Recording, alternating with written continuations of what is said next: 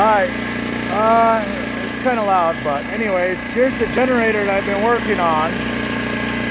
Finally, with a no spark issue, or it wasn't a no spark, no compression issue. Kind of tore a bunch of things down, including the carburetor. The valves, cleaned them up, cleaned up the piston, got a couple things running, found the spark. Was hoping it wasn't a kill switch or the oil sensor, but it wasn't.